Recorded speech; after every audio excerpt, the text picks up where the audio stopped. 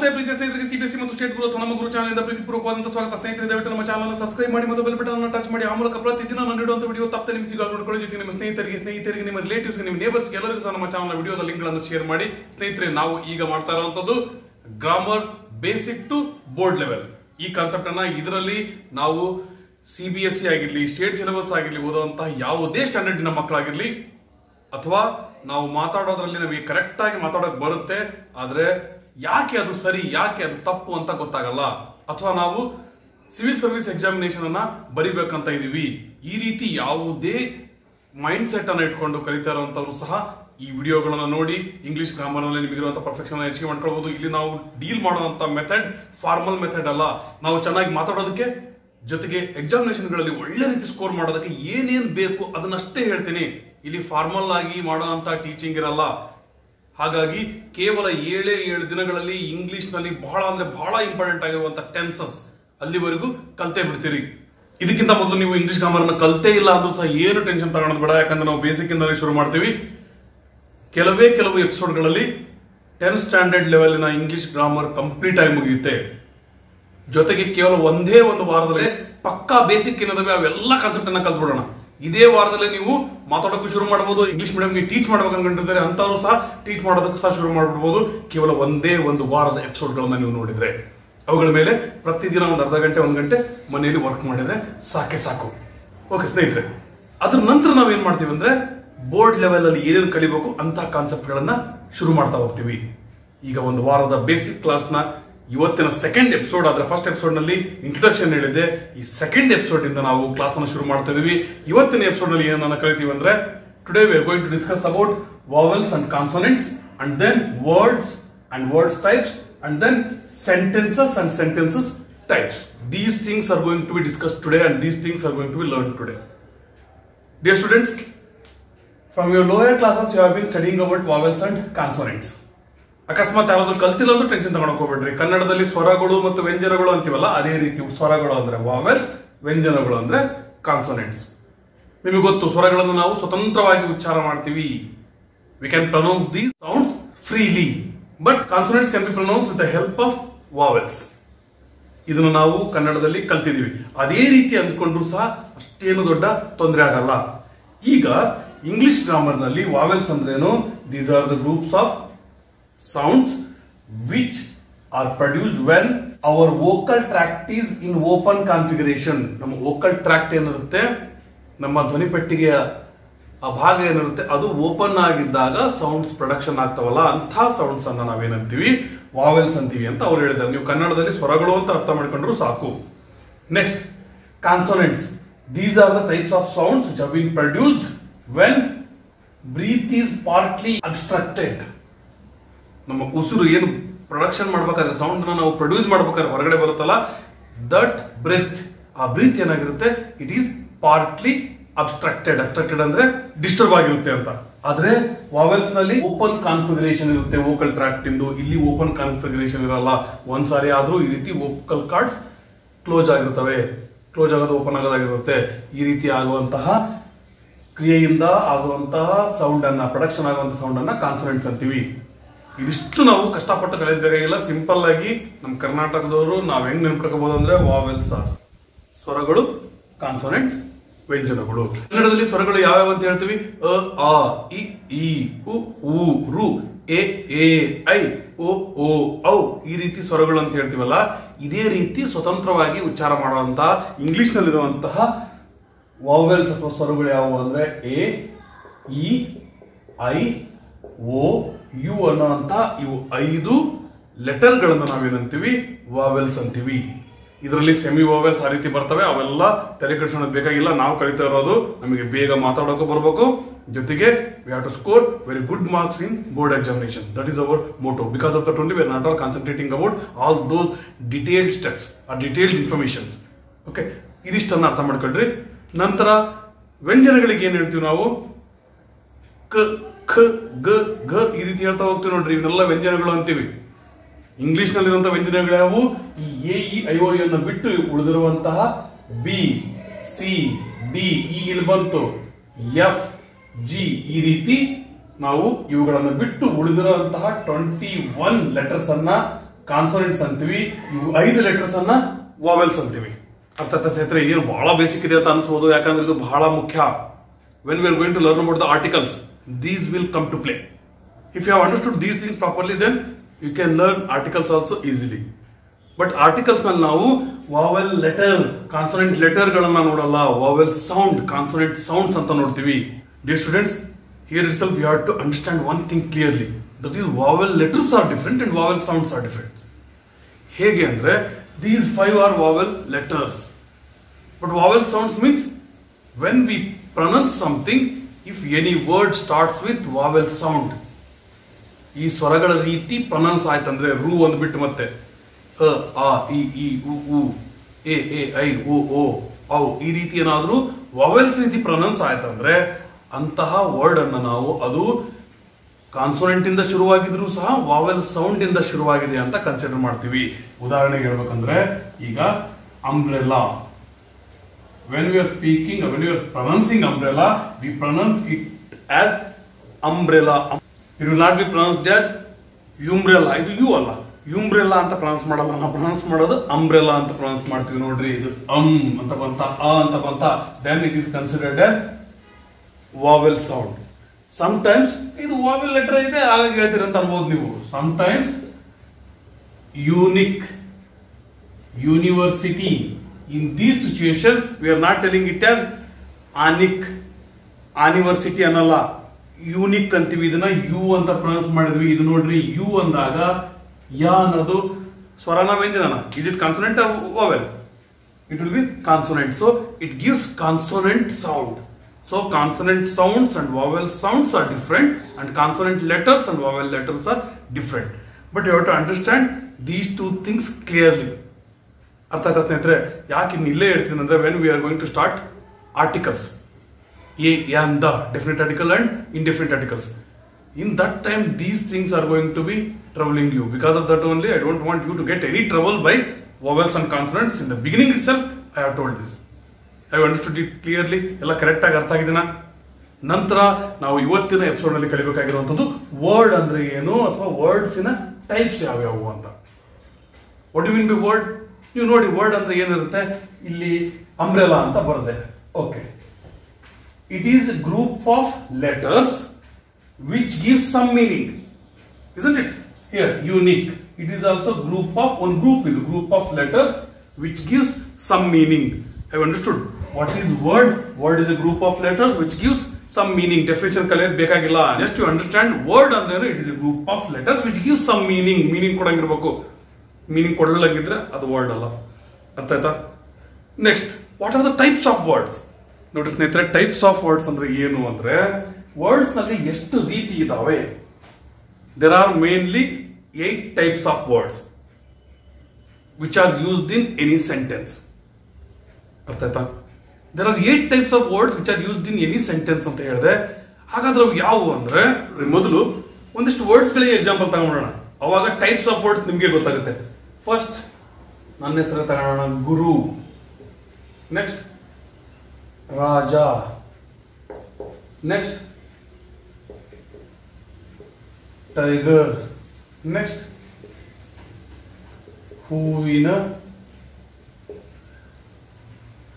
ಹಡಗಲಿ, ಹಡಗಲಿ ನಮ್ಮೂರು. Next we,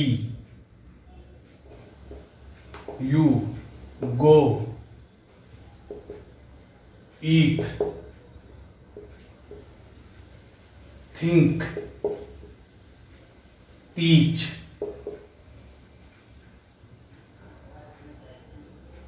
melodiously,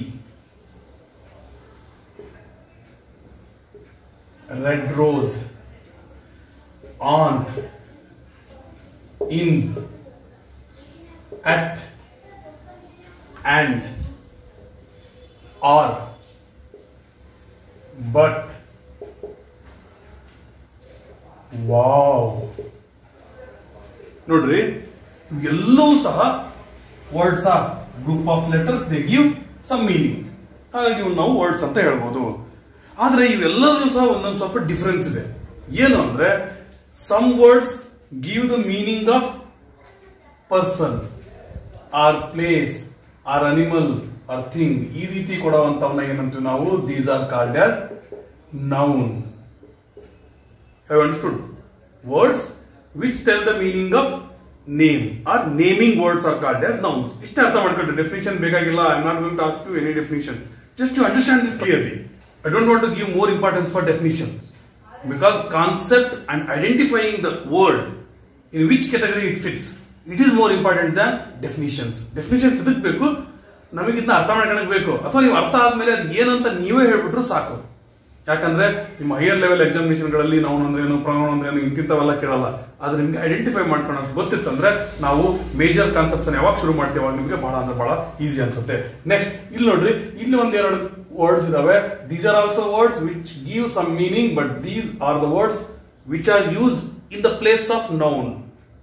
These are called as pronoun. ಕನ್ನಡದಲ್ಲಿ ಸರ್ವನಾಮ ಅಂತೀವಿ, ನಾಮಪದ ಬದಲಾಗಿ ಬಳಸ್ತೀವಿ. These are the words which are used instead of noun.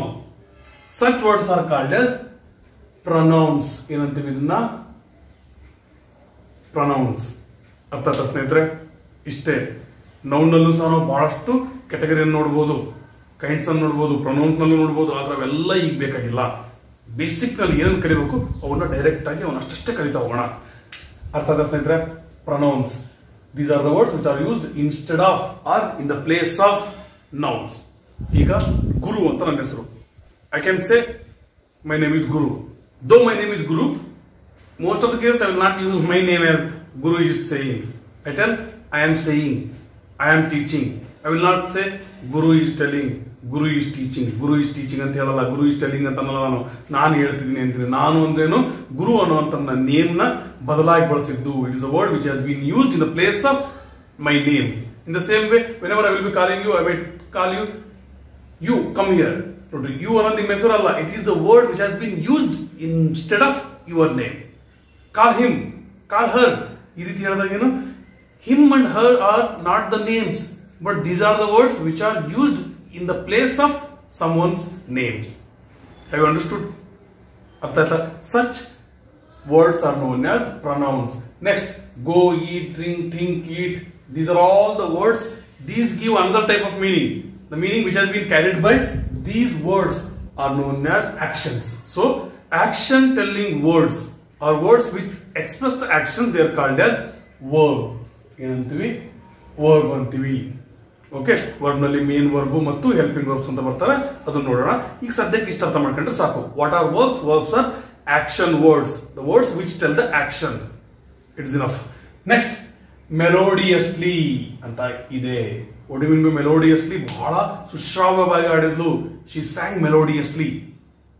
He runs very fastly. He thinks immediately.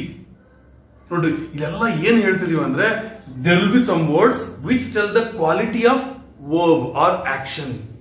Action ಯಾವ ರೀತಿ ಆಗಿದೆ ಅನ್ನೋದರ ಕ್ವಾಲಿಟಿಯನ್ನ ಹೇಳುತ್ತೆ. ಹಾಗಾಗಿ ಕ್ವಾಲಿಟಿಯನ್ನ ಹೇಳುವಂತದ್ದು ಎಂತ ಕ್ವಾಲಿಟಿ? ವರ್ಬಿನ ಕ್ವಾಲಿಟಿ ಹೇಳುವಂತಹ ವರ್ಡ್ಸ್ ಗೆ ನಾವೇನಂತೀವಿ? ಅಡ್ವರ್ಬ್ ಅಂತೀವಿ. ನೋಡ್ರಿ, ಅಡ್ವರ್ಬ್ ಅಂದ್ರೆ ಏನು? Ads to verb. ವರ್ಬಿನ ಮೀನಿಂಗ್ ಗೆ ಆಡ್ ಮಾಡಿದ್ರೆ ಅಡ್ವರ್ಬ್. ಅರ್ಥ ಆಯ್ತಾ? ಇದೇ ರೀತಿ ಇಲ್ಲಿ ನೋಡಿ, ರೆಡ್ ರೋಸ್. ರೆಡ್ ಅನ್ನೋದೇನು? ಆ ರೋಜಿನ ಕ್ವಾಲಿಟಿಗೆ ಆಡ್ ಮಾಡ್ತು. ಆಡ್ಜೆಕ್ಟಿವ್. ನೋಡ್ರಿ, ಆಡ್ ಅಂದ್ರೆ ಆಡ್ ಮಾಡೋದ ಆಡ್ಜೆಕ್ಟಿವ್. It ads to the meaning of noun R pronoun. They are called as adjectives. Next, on, in, at, before, after, ಇವೆಲ್ಲ ಏನು? These will tell the position. Have understood? ಇವುಗಳು position ಹೇಳ್ತವೆ. ಒಂದು table ಮೇಲೆ ಇದೆ, something is there on the table. ನೋಡ್ರಿ, ಇದು table ಮೇಲೆ ಇದೆ ಅಂದಾಗ ಆನ್ ಅನ್ನೋದು ಏನ್ ಹೇಳ್ತು? It is also word, but it tells the position of that object. Have understood? R position of something. A word which tells the position of something is known as preposition. Is it clear? Preposition ಅಂತ ಇತ್ತು ನೋಡ್ರಿ, ಅಲ್ಲೇ ಅರ್ಥ ಮಾಡ್ಕೊಂಡ್ಬಿಡ್ಬೋದು. Next, and, or, but ಇವೆಲ್ಲ ಏನಂದ್ರೆ ಈ ರೀತಿ ಬರುವಂತವು. These are the words which join two words, two phrases or two sentences are called as conjunctions. ಏನಂತೀವಿ ಇವನ್ನ? Conjunctions. ನೋಡ್ರಿ, Bengaluru junction, Mysuru junction, Yeshwanthpur junction, ಈ ರೀತಿ ಜಂಕ್ಷನ್ ಅನ್ನೋದನ್ನ ನೀವು ರೈಲ್ವೆ ಸ್ಟೇಷನ್ಗಳ ನೇಮ್ಗಳ ಜೊತೆ ಕೇಳಿರ್ತೀರಿ. ಅಲ್ಲಿ ಏನಾಗಿರುತ್ತೆ ಅಂದ್ರೆ ಬಹಳ ಕಡೆಯಿಂದ ಟ್ರ್ಯಾಕ್ಸ್ ಗಳು ಕ್ರಾಸ್ ಆಗಿರ್ತವೆ, ಅಂತಹ ಏರಿಯಾನ ನಾವು ಜಂಕ್ಷನ್ ಅಂತಿರ್ತೀವಿ. ಅದೇ ರೀತಿ ಇಲ್ಲಿ ಜಾಯಿನ್ ಮಾಡುವಂತ ಜಾಗ ಅರ್ಥಾತ್ these are the words which join two words or two phrases or two sentences. They are called as conjunctions. Is it clear? Next, wow, alas, hurrah. ಈ ರೀತಿ ಎಲ್ಲ ಹೇಳ್ತಿರ್ತೀವಿ. ಇವಕ್ಕೆ ಮೀನಿಂಗ್ ಇಲ್ಲ, ಆದ್ರೆ they express the sudden feeling. It may be happiness or it may be sorrow. Any type of sudden feelings can be expressed by some types of words. They are considered as interjunction. Interjunction. Different types of word ಗಳ ಸೇರಿ speech ಆಗಿರುತ್ತೆ ಅಥವಾ sentence ಆಗಿರುತ್ತೆ. ಹಾಗಾಗಿ ಈ sentence ನಲ್ಲಿರುವಂತಹ parts ಅಥವಾ speech ನ parts ಅನ್ನೋದಂತೀವಿ parts of speech.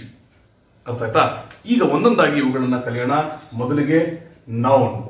Noun ಅಂದ್ರೇನು? Noun is A naming word. ಇಷ್ಟು ಗೊತ್ತಿದ್ರೆ ಸಾಕು. Noun is A naming word. ಈ ನೌನ್ ಗಳಲ್ಲಿ 7 ಟೈಪ್ಸ್ ಆಫ್ ನೌನ್ ಇದಾವೆ. ಆದರೆ ಬೇಸಿಕ್ ಕ್ಲಾಸ್ನಲ್ಲಿ ಇವೆಲ್ಲವನ್ನೂ ಸಹ ಡಿಟೇಲ್ ಆಗಿ ಕಲಿಯೋದು ಬೇಕಾಗಿಲ್ಲ. ಮುಂದಿನ ವಿಡಿಯೋಗಳಲ್ಲಿ ಡಿಟೇಲ್ ಆಗಿ ಟೀಚ್ ಮಾಡ್ತಿರ್ಬೇಕಾದ್ರೆ ಇವುಗಳ ಬಗ್ಗೆ ಸ್ಟಡಿ ಮಾಡೋಣ. ಈಗ ಪ್ರೊನೌನ್ ಬಗ್ಗೆ ತಿಳ್ಕೊಳ್ಳೋಣ. Second one is pronoun. What is pronoun? Pronoun is A word used in the place of noun. ಸ್ನೇಹಿತರೆ, ಪ್ರೊನೌನ್ ಅಂದ್ರೆ ಏನು? It is A word which is used instead of noun. ಇಷ್ಟು ಕಲ್ತ್ರೆ ಸಾಕು. ಆದ್ರೆ ಇದರಲ್ಲೂ ಸಹ 10 ಟೈಪ್ ಬರ್ತವೆ. Personal, possessive, reflective, reciprocal, distributive, ಈ ರೀತಿ 10 ಟೈಪ್ ಬರ್ತವೆ. ಅವನ್ನೆಲ್ಲವನ್ನೂ ಸಹ ನೀವು ಕಲಿಯಲೇಬೇಕಂತ ಏನಿಲ್ಲ. ನೀವು ಈ ಸೀರೀಸ್ ನಲ್ಲಿ ಏನ್ ಕಲಿತೀರಿ ಅವುಗಳನ್ನಷ್ಟೇ ಕಲಿತಾ ಹೋಗಿ. ಇವೆಲ್ಲ ಮುಗಿದ್ಮೇಲೆ ನೀವು ಮತ್ತೆ ನೀವೇ ಸ್ಟಡಿ ಮಾಡ್ಕೊಂಡು ಬೇಕಾದ್ರೂ ಕಲಿಬಹುದು ಅಥವಾ ಸಪರೇಟ್ ಆಗಿ ವಿಡಿಯೋ ಮಾಡ್ತೀನಿ. ಆದ್ರೆ ಈ ಪ್ರೊನೌನ್ಸ್ ನಲ್ಲಿ ಮುಖ್ಯವಾಗಿ ನೀವು ನೆನಪಿಟ್ಟಬೇಕಾಗಿರೋದು ಪರ್ಸನಲ್ ಪ್ರೊನೌನ್ ಅಂದ್ರೆ 3 ಇದ್ದಾವೆ. ಒಂದೇದು first person, second person, third person. First person I, second person you, hey you ಅಂತೀವಲ್ಲ ಅದು ಯು. ಥರ್ಡ್ ಪರ್ಸನ್ ನೋಡ್ರಿ ಎಷ್ಟು ಬೇರೆ ಉಳಿದು 3 ಉಳಿದು ಹಿ, she, it. First person I, second person you, third person he, she, it. ಅರ್ಥ ಆಯ್ತಾ? ಇವುಗಳನ್ನ ನಾವು ಸರಿಯಾಗಿ ಅರ್ಥ ಮಾಡ್ಕೋಬೇಕು. ಹೇಗಂದ್ರೆ ಈ first person, second person, third person ನಲ್ಲೂ ಸಹ ಸಿಂಗುಲರ್ ಮತ್ತು ಪ್ಲೂರಲ್ ಇರ್ತವೆ. ಈಗ ಫಸ್ಟ್, ಸೆಕೆಂಡ್, ಥರ್ಡ್ ನೋಡಿ. First person I, second person you, third person what I told he, she and it. First person I plural V, you plural you, third person plural they. ಸ್ನೇಹಿತರೆ, pronoun ನಲ್ಲಿ ಇಷ್ಟು ನೆನ್ಪಿಟ್ಕೊಂಡ್ರೆ ಸಾಕು. ನಂತರ verb. Verb ಅಂದ್ರೇನು? Verb is action word. ಇಷ್ಟು ನೆನಪಿದ್ರು ಸಾಕು. Verb is action word. It is A word which tells about the action. Have you understood? ಈಗ ಇದರಲ್ಲಿ 2 ರೀತಿ ಇದಾವೆ. ಇಲ್ಲಿ ನೆನಪಿಟ್ಕೋಬೇಕಾಗಿದ್ದು ಬಹಳ ಮುಖ್ಯ. ಒಂದನೇದು main verb. It expresses the action. For example, come, think, play, right. ನೋಡಿ ಎಲ್ಲ ಏನ್ ಮಾಡ್ತಿದೆ? ಆಕ್ಷನ್ ಅನ್ನ ತೋರಿಸ್ತಿದೆ. Such action telling R action expressing words R known as main verbs. Then it is one type. Then second type is helping verb. What is it? Helping verb. ನೋಡ್ರಿ, ಇದು helping ಅಂದ್ರೆ it helps the main verb. How it helps? It helps the main verb by expressing the tense R time of action. ಹೇಗೆ ಅಂದ್ರೆ ನೋಡಿ, ಇಲ್ಲಿ is, am, R, has, have, was, var, had. ಅಥವಾ ಇಲ್ಲಿ do, does, did, will, shall. ನೋಡ್ರಿ, ಈ ರೀತಿ ಬಂದಾಗ ನಾವೇನಂತೀವಿ? These are going to help us to understand in which time R in which tense action has taken place. ಯಾವ time ನಲ್ಲಿ action ಆಗಿದೆ ಅಂತ. ಈಗ ಹಿ ಈಸ್ ಕಮಿಂಗ್ ಅಂತ ಅಂದ್ವಿ. ಈಸ್ ಅಂತ ಬಂದಾಗಿದ್ದು ಪ್ರೆಸೆಂಟ್ ಟೆನ್ಸ್ ಅಂತ ಗೊತ್ತಾಯ್ತು. ವಾಸ್ ಅಂದ್ರೆ ಹಿ ವಾಸ್ ಕಮಿಂಗ್ ಅಂದು ಪಾಸ್ಟ್ ಅಂತ ಗೊತ್ತಾಗುತ್ತೆ. ಅರ್ಥ ಆಯ್ತಾ? ಹಿ ವಿಲ್ ಕಮ್ ಫ್ಯೂಚರ್ ಅಂತ ಗೊತ್ತಾಯ್ತು. ನೋಡ್ರಿ, ಆ ಆಕ್ಷನ್ ಯಾವಾಗ ಆಯ್ತು ಅನ್ನೋದನ್ನ ಅರ್ಥ ಮಾಡ್ಕೊಳ್ಳೋದಕ್ಕೆ ಹೆಲ್ಪ್ ಮಾಡೋದನ್ನೇ ನಾವು ಹೆಲ್ಪಿಂಗ್ ವರ್ಬ್ಸ್ ಅಂತೀವಿ. ಕ್ಲಿಯರ್ ಆಯ್ತಾ? Helping verbs help us to understand and identify in which tense something has taken place R some action has taken place ಯಾವಾಗ ಆಗಿದೆ ಅಂತ ಅರ್ಥ ಮಾಡ್ಕೊಳ್ಳೋದಕ್ಕೋಸ್ಕರ ಬಳಸ್ತೀವಿ. ಇದು ನೋಡಿ ಇವನಿಷ್ಟು ನಾವು ಪ್ರೆಸೆಂಟ್ ಟೆನ್ಸ್ ನಲ್ಲಿ ಬಳಸ್ತೀವಿ ಹೆಲ್ಪಿಂಗ್ ವರ್ಬ್ಸ್ ಅನ್ನ. ಇವು ಪ್ರೆಸೆಂಟ್ ಟೆನ್ಸ್ ನ helping verb. Do, does, is, am, R, has, have, has been, have been correct ಆಗಿ ಬರ್ಕೊಂಡು ಪ್ರಾಕ್ಟೀಸ್ ಮಾಡಿ. ಇನ್ನು ಕರೆಕ್ಟ್ ಆಗಿ ನೆನ್ಪಿಟ್ಕೊಳ್ರಿ. ಪದೇ ಪದೇ ಹೇಳಕ್ಕಾಗಲ್ಲ, ಯಾಕಂದ್ರೆ ಈ ವಿಡಿಯೋಗಳಲ್ಲಿ ನಾನು ಏನು ಹೇಳಿದ್ದೇನೆ ಪ್ರತಿಯೊಂದು ಅಂಶವನ್ನು ಸಹ ನೀವು ಬೇಸಿಕ್ ಆಗಿದ್ರು ಸಹ ಅವನ್ನ ಕರೆಕ್ಟ್ ಆಗಿ ಪ್ರಾಕ್ಟೀಸ್ ಮಾಡಿ ಪರ್ಫೆಕ್ಟ್ ಮಾಡ್ಕೊಂಡ್ರೆ ಬಹಳ ಬೆಟರ್. ಆಮೇಲೆ did, was, var, had been, these are the helping verbs of past tense. Because so many times we use these but we will not know which is the helping verb of which particular tense. ಆ ರೀತಿ confusion ಇರುತ್ತೆ. Because of that we have to understand when to identify each and every helping verb for which tense it is belonging to. Okay, next will, shall, will be, shall be, will have, shall have ಇವುಗಳನ್ನು ನಾವು future tense ಅನ್ನು ಹೇಳಬೇಕಾದ್ರೆ ಬಳಸ್ತಿರ್ತೀವಿ. adverb ಬಗ್ಗೆ ನೋಡೋಣ. adverb ನೋಡ್ರಿ, ಇಲ್ಲಿ add plus verb ನೋಡ್ರಿ, add plus verb, adverb. It is a word that adds something to the meaning of verb. Verb ನ meaning ಗೆ ಆಡ್ ಮಾಡುತ್ತೆ ಅಂದ್ರೆ it qualifies the verb. Have you understood? ಇಷ್ಟಾಗಿ ಸಹ ನಾವು ಇದನ್ನ ಹೇಳ್ಬೋದು. It is a word which tells the quality of verb. She sings melodiously, he works excellently. ಈ ರೀತಿ ನಾವು ಯಾವ ರೀತಿ ಕೆಲಸ ಆಗ್ತದೆ, ಜೋರಾಗಿ ಓಡ್ತಾನೆ, ನಿಧಾನಕ್ಕೆ ನಡೀತಾನೆ. he walks slowly ನೋಡ್ರಿ, ಈ ರೀತಿ ಆಕ್ಷನ್ ನ ಕ್ವಾಲಿಟಿಗೆ ನಾವು ಏನ್ ಆಡ್ ಮಾಡ್ತೀವಿ ಅಂತಹ ವರ್ಬ್ಸ್ ಗೆ ನಾವು adverbs ಅಂತೀವಿ. ಅರ್ಥ ಆಯ್ತಾ ಸ್ನೇಹಿತರೆ? ಇದರಲ್ಲೂ ಸಹ ನಾವು ಹೆಚ್ಚಿಗೆ ಸ್ಟಡಿ ಮಾಡಿ ತಲೆ ಕೆಡಿಸ್ಕೊಳ್ಳೋದು ಬೇಕಾಗಿಲ್ಲ. adverb ನಂತರ ನಾವು ನೋಡುವಂತದ್ದು adjective. what do you mean by adjective? It is a word that qualifies or adds a word that adds something to the meaning of noun or pronoun is known as adjective. ಹೇಗಂದ್ರೆ red rose, red shirt, black mic, intelligent boy. ನೋಡಿ, ಈ ರೀತಿ noun ಅಥವಾ ಪ್ರೊನೌನಿನ ಕ್ವಾಲಿಟಿಯನ್ನು ಏನು ಹೇಳುತ್ತೆ, ಅಥವಾ it can be called as it is A qualifier of noun R pronoun. Noun ಅಥವಾ ಪ್ರೊನೌನಿನ quality ಹೇಳೋದನ್ನ ಏನಂತೀವಿ, ಅಥವಾ ಅದರ ಮೀನಿಂಗ್ ಗೆ ಆಡ್ ಮಾಡೋದನ್ನ ನಾವು ಅಡ್ಜೆಕ್ಟಿವ್ ಅಂತೀವಿ. ಸ್ನೇಹಿತರೆ, ಇಷ್ಟಿಷ್ಟನ್ನೇ ಕರೆಕ್ಟ್ ಆಗಿ ಕಲೀರಿ. I don't want you to by out the definition, just understand the concept. If some words are given in a group, then you must be able to identify which is noun, which is verb, which is adverb, which is preposition, which is interjection, which is conjunction. ಇವೆಲ್ಲದನ್ನು ಸಹ ನೀವು identify ಮಾಡಕ್ ಬರಬೇಕು. ಅಷ್ಟು ಬಂದ್ರೆ ಸಾಕು. Next, ಇದರ ನಂತರ ನೋಡುವಂತದ್ದು preposition. ನೋಡ್ರಿ, ಇಲ್ಲಿ ಏನಿದೆ ಪ್ರಿಪೋಸಿಷನ್ ಅಂದ್ರೆ ಪ್ರಿ ಅಂದ್ರೆ ಮೊದಲಿಂದು, ಪೊಸಿಷನ್ ಅರ್ಥ ಆಯ್ತಾ? ಇದೇನ್ ಹೇಳುತ್ತೆ, it is A word which tells about the position. ನೋಡಿ, ಪೊಸಿಷನ್ ಅಂತ ವರ್ಡ್ ಆಯ್ತಾ? It is A word that expresses or tells the position. For example, on, in, at, in front, ಇವೆಲ್ಲ ಏನು ಪೊಸಿಷನ್ ಹೇಳುವಂತ ವರ್ಡ್ಸ್. ಇವು ನೋಡಿದ ತಕ್ಷಣ ಓ ಇದು ಪ್ರಿಪೊಸಿಷನ್ ಅಂತ ಗೊತ್ತಾಗ್ಬೇಕು, ಅಷ್ಟೇ ಕೆಲಸ, ಬೇರೆ ಏನಿಲ್ಲ. Next,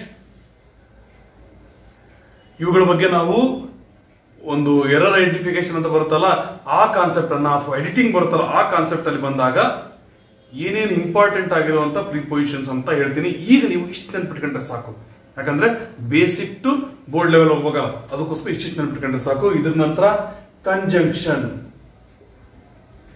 conjunction.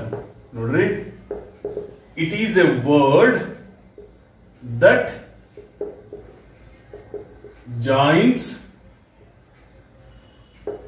two words or phrases or sentences. Ramu and Shyamu. ನೋಡಿ, ರಾಮು ಬಗ್ಗೆ ಹೇಳ್ತಾ ಇದೀವಿ, ಶ್ಯಾಮು ಬಗ್ಗೆ ಹೇಳ್ತಾ ಇದೀವಿ. ಎರಡು ವರ್ಡ್ಸ್ ಅನ್ನ ಜಾಯಿನ್ ಮಾಡ್ತಾ, I like tea, I don't like coffee. I like tea but I don't like coffee. ಅರ್ಥ ಆಯ್ತಾ? ನೋಡಿ, ಬಟ್ ಸೇರಿಸಿದ್ವಿ. ಇಲ್ಲೇನಾಯ್ತು, ಎರಡು ಸೆಂಟೆನ್ಸ್ ಗಳನ್ನ ಇದು ಸೇರಿಸ್ತು. ಈ ರೀತಿ ಎರಡು ಸೆಂಟೆನ್ಸ್ ಅಥವಾ ಎರಡು ವರ್ಡ್ ಅಥವಾ ಎರಡು ಫ್ರೇಸಸ್ ಅನ್ನ ಸೇರಿಸುವಂತ ವರ್ಡ್ಸ್ ಏನಂತ ನಾವು we call these as conjunction. Conjunction is A word that ads R that joins to words R to phrases R to sentences. Next, interjection.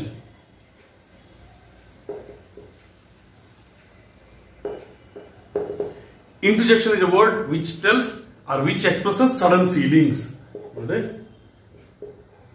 It is a word that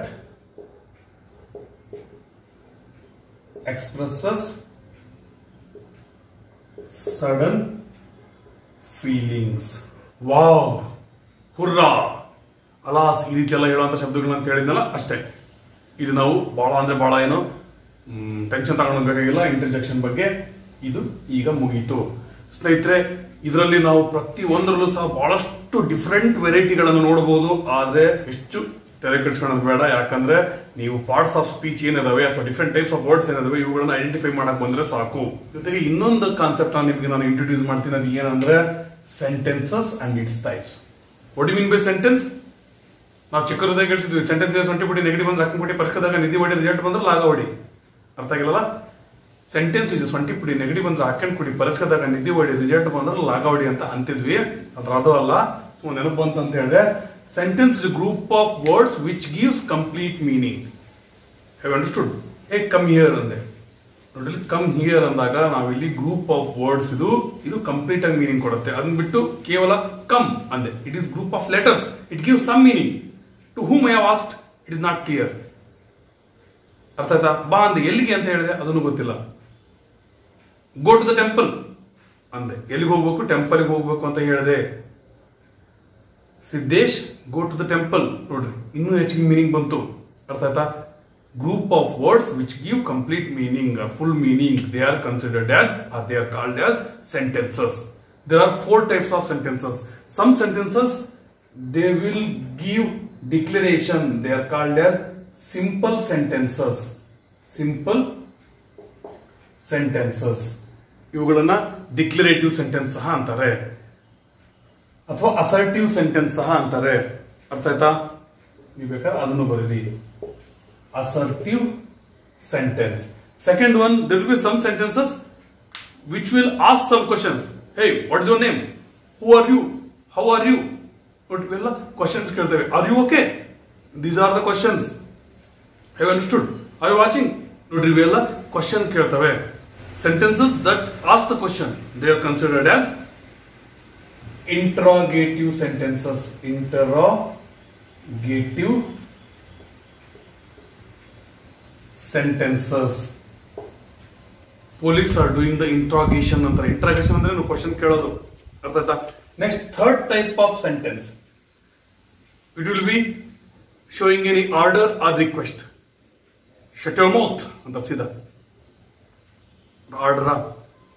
bread ವಿಶ್ರಮ್ stand at is ಹೇಳ್ತಿರ್ತಾರೆ ನೋಡ್ರಿ. Order, please close door. ನೋಡ್ರಿ, request. ಈ ರೀತಿ order ಮಾಡೋದಾಗಿರ್ಲಿ ಅಥವಾ request ಮಾಡೋದಾಗಿರ್ಲಿ ಮಾಡುವಂತ ಸೆಂಟೆನ್ಸಸ್ಗೆ ನಾವೇನಂತೀವಿ? These are considered as imperative sentences. Last type of sentences are exclamatory sentences. Exclamatory sentences. Arthata? These are the sentences which show sudden feeling, which give more importance for feelings. Such sentences, wow, what a beautiful flower. Here there is no order, there is no request. Here it is expressing some feeling. Have you understood? Such sentences are known as exclamatory sentences. Here at the end of simple sentences or assertive sentences or declarative sentences, we are going to end the sentence with full stop. In the same way, imperative sentence is also going to be ended with full stop. Exclamatory sentence, ಇಲ್ಲಿ ನೋಡಿ, ಇಲ್ಲಿ ಏನನ್ನ ಬಳಸ್ತೀವಿ ಅಂದ್ರೆ, ನೀವು wow ಅಂತ ಅಂದ್ರಿ, ಅಲ್ಲಿ ಎಕ್ಸ್ಕ್ಲಮೇಟರಿ ಸೈನ್ ಅನ್ನ ಬಳಸ್ತೀವಿ. ಅರ್ಥ ಆಯ್ತಾ? ಸೀದಾ ಒಂದು ಲೈನ್ ಮತ್ತೆ ಚುಕ್ಕೆ. ಅರ್ಥ ಆಯ್ತಾ? ಈ ರೀತಿ ಎಕ್ಸ್ಕ್ಲಮೇಟರಿ ಸೈನ್ ಅನ್ನ ಎಕ್ಸ್ಕ್ಲಮೇಟರಿ ಸೆಂಟೆನ್ಸ್ ಅನ್ನು ಬಳಸ್ತೀವಿ. Then in interrogative sentence V and the interrogative sentences by question marks. Have you understood? ಇವುಗಳನ್ನು ಯಾಕೆ ಹೇಳಿದೆ ಅಂದ್ರೆ it is easy and basic, but if you understand these clearly, then you are going to solve direct indirect questions. Direct speech and reported speech. ಏನು ನೋಡ್ತೀರಿ ನೀವು? To solve direct speech and indirect speech, or direct speech or reported speech, you must learn these 4 types of sentences. If you are having the knowledge about these 4 types of sentences, then you can convert the direct sentences into indirect or direct to reported. Is it clear? Because of that only we have to learn all these 4 things clearly. ಅರ್ಥ ಆಯ್ತಾ? ಈಗ ಇವತ್ತಿನ episode ನಲ್ಲಿ ನಾವು ಕಲ್ತಿದ್ದೇನು, vowels ಅಂದ್ರೇನು, consonants ಅಂದ್ರೇನು, we learned about vowels and consonants and vowel letters, consonant letters, vowel sounds, consonant sounds and their difference, and after that we learned about what do you mean by word and what are the types of words or parts of speech in short, and then what do you mean by sentence and types of sentences in short. ನಾಳಿನ episode ನಲ್ಲಿ verb forms ಮತ್ತು helping verbs and their usage ಇವುಗಳ ಬಗ್ಗೆ study ಮಾಡೋಣ. ಇಲ್ಲಿವರೆಗೆ ನೋಡೋದಕ್ಕೆ ಧನ್ಯವಾದಗಳು. Take care, be happy, bye.